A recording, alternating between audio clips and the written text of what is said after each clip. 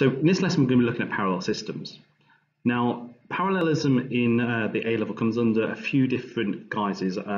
This lesson here, which is looking at parallel systems in general. Thinking concurrently is where we use parallel ideas to solve problems. And finally, looking at GPUs, which although is just a parallel system, we treat it slightly differently. So let's get started. So we need to understand what was meant by a parallel system and its benefit and limitations, specifically knowing when we can use parallel systems and when we shouldn't use it.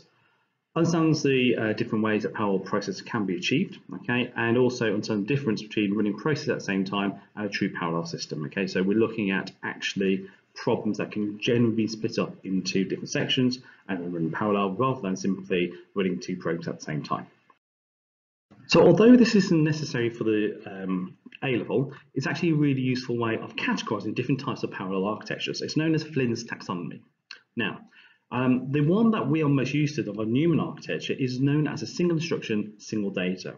What that effectively means is having a single instruction which runs on the processor, it will then only work on a single piece of data. For example, maybe loading a piece of data, saving it, whatever. There are others, obviously. So another one which is quite useful is single instruction, multiple data. Now this is the kind of architecture that you find inside graphics cards or GPUs. And what happens is it will run a single instruction, but this time it applies to multiple pieces of data at the same time. So for example, let's say you have a 3D model and all the points, all the vertices, maybe wants to be translated, moved, scaled, whatever happens to be. And to do that, we want to do the exact same calculation on each and every single warp vertex. Now, there might be hundreds of them inside a really detailed model. Therefore, we are going to do a lot of things at the same time. Okay, in a serial kind of thing with a single instruction, single data, we'd have to do each vertex individually, one at a time in order. Whilst in single instruction, multiple data, we can do them all at once. Multiple instructions, single data.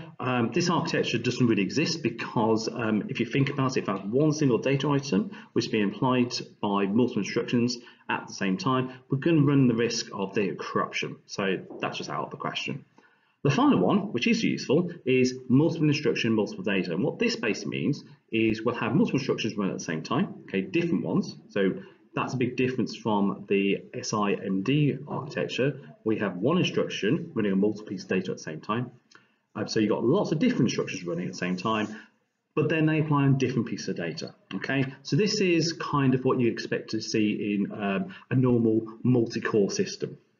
So these are the kind of ideas. So we are going to be focusing in only on multiple instruction, multiple data. This idea where we have different programs effectively or different sets of instructions running on different pieces of data, and maybe later on bring all the data back together again. Or single instruction, multiple data, where you have a single instruction running on lots of different data in the kind of same guise as a GPU. Now you might already have an idea of what we mean by a parallel system. However, it's probably a good idea to kind of really be clear about it. So imagine a system where you have multiple processors. Okay, this might be multiple cores inside a multiple core CPU, or it might be you actually have physically separate CPUs. As an example, if you had a server, you might have multiple processors which inside them have multiple cores as well. Okay, that's a common kind of scenario for a server. So if we have more than one processing core or unit or CPU unit, then we can potentially run multiple instructions at the same time. And that's where we start to get the parallelism. Okay, so when we talk about parallel computing, we are talking about this idea of being able to run multiple instructions at the same time. So on the kind of diagram that I have on the screen, we have at the moment 4 CPUs. Okay, you can think of them as cores or CPUs, it doesn't really matter.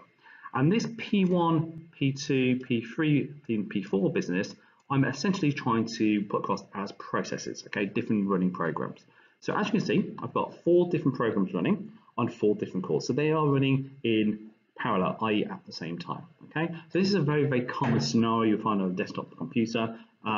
It doesn't require any special programming, it just simply requires us to have multiple programs running at the same time. So that's kind of the idea we're thinking about.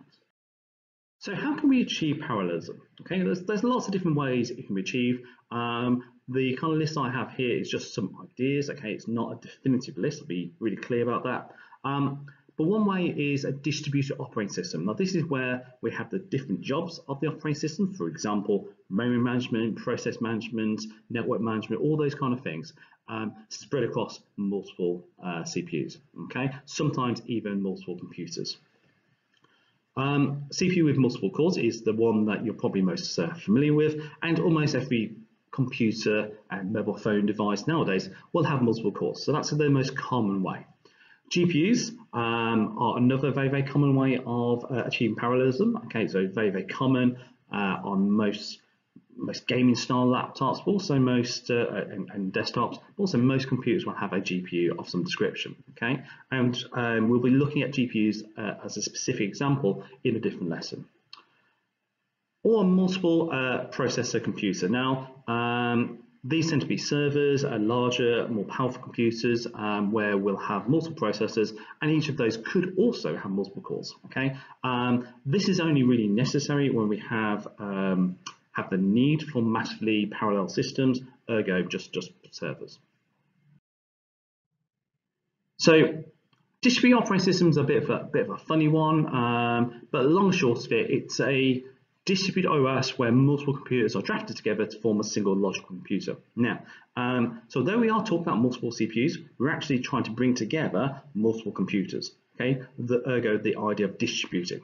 So again, we'll have lots of computers work together. The roles of the operating system might be spread around it, but ultimately these multiple CPUs of different computers can work together in parallel. Okay, so an example of this might be if you had loads and loads of Raspberry Pis, okay, and put them together to form a more powerful computer. Okay, some research centres have actually taken this approach to actually do some of their research in universities. So multi-core CPUs will contain multiple processing units instead of just one. Okay, so this is kind of common knowledge. Well, hopefully it's common knowledge by now.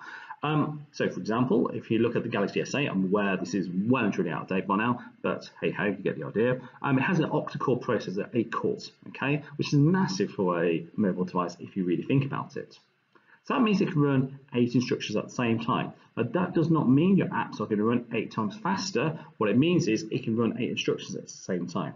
Now that is actually really important because most programs are not designed to work on multiple cores. They were designed to work on a single core. Okay, so it's a different idea. Multi-core CPUs will have a single CPU which will contain multiple cores. That's an idea. So now we're going to look at the parallelism inside GPUs. Now this is going to be a discrete lesson later on because there's a bit more information you need to know about it. However, on the kind of basic idea, graphics cards contain GPUs, graphical processing units, and these will have thousands of floating point units. Okay, so remember floating points are decimal calculations, so floating point binary, for example. And they're very, very good at doing floating point mathematics, such as trigonometry and things like that. So they're designed to do that kind of maths. They can be used for general purpose calculations and computing, which is what we'll kind of explore as an idea in the separate lesson. So at the moment, I'm just really introducing it as a way of doing some parallel processing. So the last bit we're looking at is multi-CPU. Now some computers, specifically desktop computers, will not only have multiple cores inside a CPU, they'll actually have multiple CPUs inside them. Now these CPUs themselves may also have multiple cores. So for example, the kind of processor you find in server tends to be Intel Xeons. So the E74820, obviously that just trips off the tongue, but that has 10 cores, each running at 2 gigahertz. These are designed to essentially allow you to do lots of stuff at the same time. Maybe, for example, inside a web server where you can manage lots of user requests at the same time. So if I had 8 CPUs inside my server, each one having 10 cores, I effectively will have 80 processing cores to be able to work with. Now, some of these ideas we just explored you can explore in a bit more detail. The links on the screen will take you to some videos. So if you're watching this video, just simply type the links out. They are case sensitive. However, if you are doing this as my remote learning, you can just click the links inside the OneNote. So this is a good time to pause the video and make some notes. So it's really important you define what we mean by parallel, and most importantly, the different ways we can achieve it. Okay, so we've looked at three main ways: GPUs, multi-core, and multi-CPU. Okay, and this allows you to kind of like understand how we kind of set up the system, as it were, to do it. And each one is really used for different purposes. Okay, and that's already been summarized. You may wish to watch the videos from the last slide, so you're either typing in those links or going into the remote learning OneNote that I've set up for my school to go through that. Now, parallel systems are only of use if we're going to use them. So the next thing to really look at is how do we make use of these multi-core, multi-CPU, GPU systems. So there are two main categories of parallel system. The first one is enabling multiprocessors to run more efficiently. So this is the kind of almost lazy parallelism, as it were. So you will have lots of different programs running processes on your computer, and each one will run on a separate core. So that's kind of the standard way we achieve parallelism without actually sweating too much. The other way is to take a complex process and actually break it down into parts, which each part can then run in parallel. So this is the kind of one that requires a bit more thought, a bit more programming. If you watch a video called Thinking Concurrently that I've already released, this will explain to you how this is actually achieved, how we actually will go about coding this. But it's important, based on the scenario, to understand which one is relevant and how it may impact any answers you make. Okay, so understanding what is the problem and how can it be broken up. Another way to think about it is there something which would run independently inside the program? Again, this is the thinking concurrently part of it, and we'll explore that kind of idea later. So, single processes, some problems require vast amounts of processing time. So it might be days, weeks, months, it could be absolutely anything. So for example, 3D rendering, any form of 3D graphics will always take lots of parallelism, okay? And I've already kind of introduced the kind of idea why that might be the case.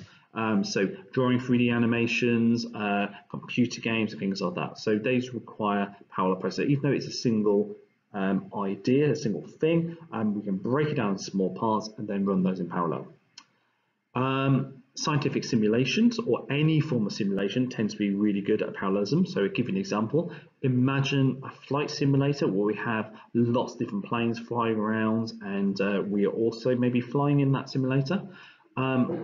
Each plane will be doing the same things, okay? It will have the same kind of inputs, it will be going in a certain direction, but its calculations, what it's doing, will always be the same. So rather run those in serial, we can run them in parallel because they're doing the exact same thing, but they're independent of each other, okay? And again, the key part about this is always independence.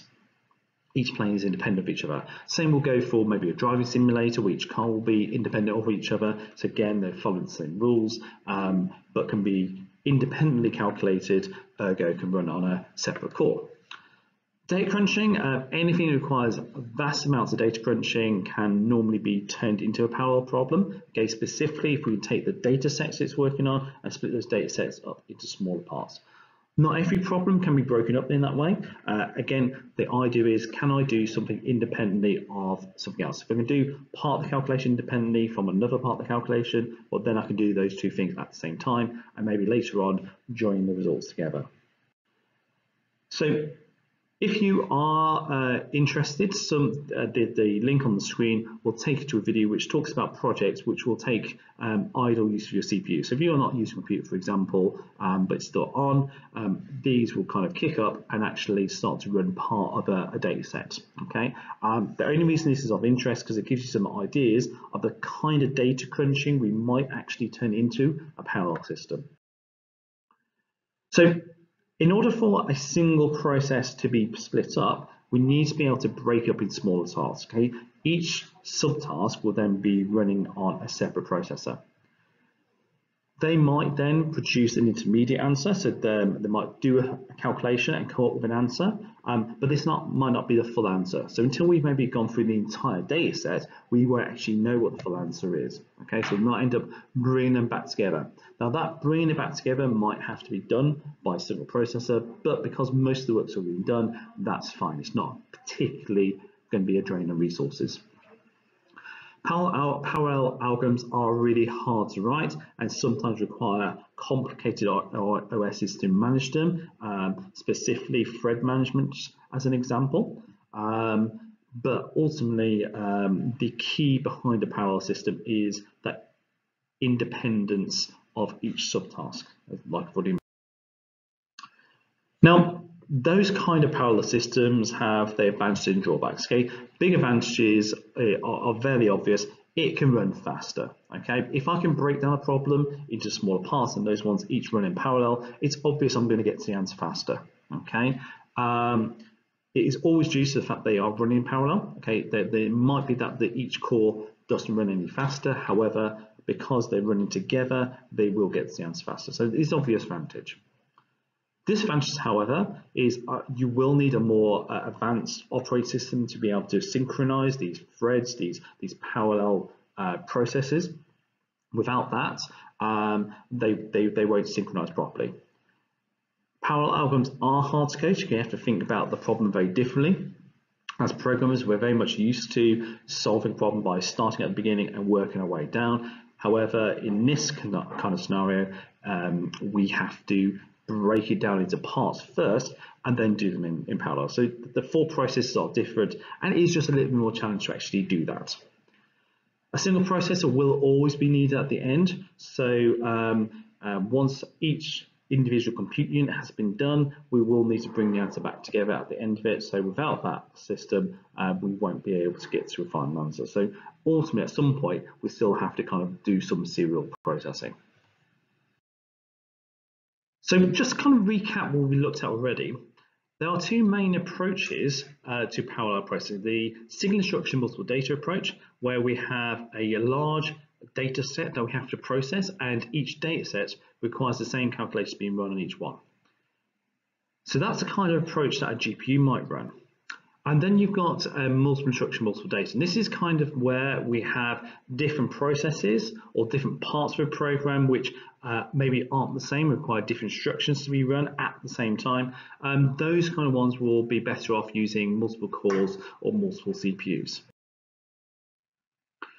So the next thing to really look at is to expand your notes a little bit with examples of how these different approaches are used. So find one example of a system which requires parallel processing. Now this could be simulations or 3D graphics or anything like that.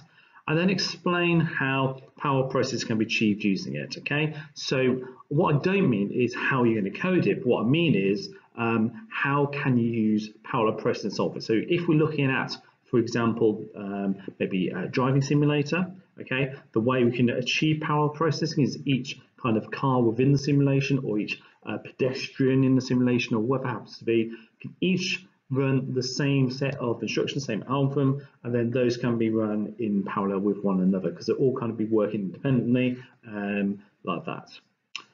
Once you've done that, think about the advantages and disadvantages of parallel processing and then apply it to the context. So for example, in a kind of driving simulation, one of the advantages is it's going to be faster, okay?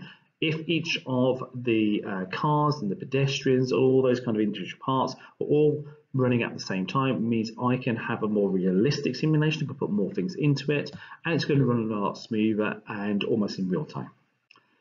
Obviously, the disadvantages of it is that it's going to be much more difficult to code, and it's also going to require me to very, very carefully plan out which bits I can run in parallel, for example, the different cars, and which bits I can't, kind of like synchronizing them all inside the world.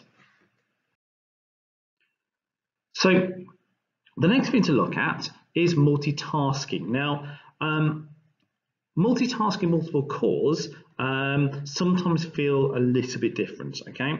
But actually, multitasking where we have multiple processes running on the same system, but a limited number of cores to run them on still holds true, regardless of how many cores you got. The average kind of operating system will have many more processes running than you actually would even expect. Sometimes it's an interesting kind of task to open up Task Manager or Activity Monitor or whatever tool you use to see what process are running on your system, and actually go into detail, see exactly what those processes are, and you'll see there's loads in there that you wouldn't even thought would be there. So with that in mind, we are going to have a situation where there's lots of processes running on a single system, and we're going to have a limited number of cores, number 2, 4, 8, whatever it happens to be. Because of that, each process will have to be assigned a core to run on, and the operating system will then decide, well, which process runs on which core. So, for example, imagine we have this scenario. We have maybe process 1, 3, and 5 running on core 1, and then the other process running on core 2. Okay, so we kind of have that load balancing. Now, that's not multitasking yet, but it is allowing multiple cores to be run. So the scheduler that's going to be scheduling which process runs at any given point will have to decide not only which core is it going to run, then also which order it's going to run in. Now here in this scenario, each core has 3 processes running on it, which means that we still have to run scheduling, we still have to implement multitasking. The more cores we have, the less waiting time each process has. Okay, so in this scenario, I've got 4 cores, so I can split these up and maybe split up like this with core 1 and 3 were 2 processes, and the other 2 cores with only 1. Okay. Scheduling again will still kick in on this one, and that is something that we will study or have studied, depending on the order you watch these videos in the operating system unit, looking at things like first come, first served, shortest job first, etc., etc., etc. So obviously some advantages and disadvantages of using multitasking. Okay, first of all, most modern systems will have many processes running, okay, at the same time. Some of them you have opened yourself, some of them will be background processes. Having those run in parallel is a massive speed boost.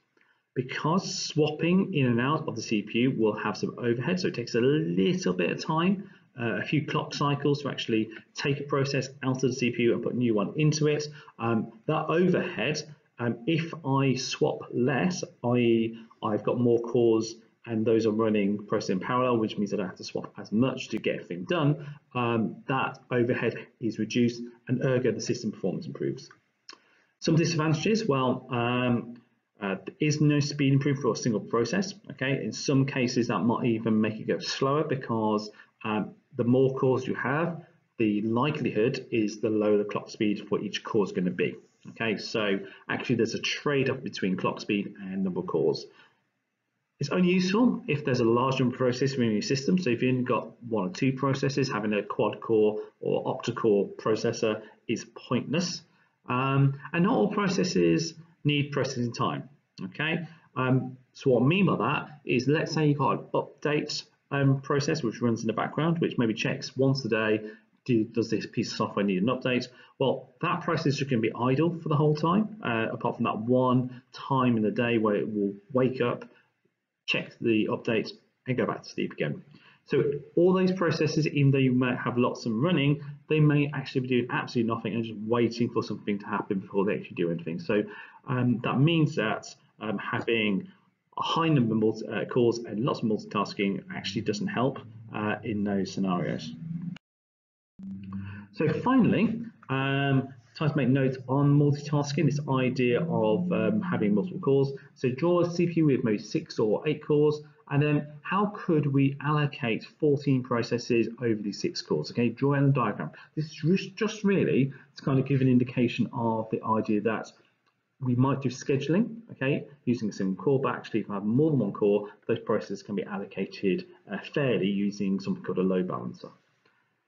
Explain how parallelism can be achieved when dealing with multiple processes. So this idea, rather than having a single process which can break up into independent chunks, which then run in parallel, actually if I have lots of processes, or even lots of requests coming in from for a service on a server, how can I then fairly allocate those across my cores? Okay, then note down the advantages and disadvantages as was explained on the last slide.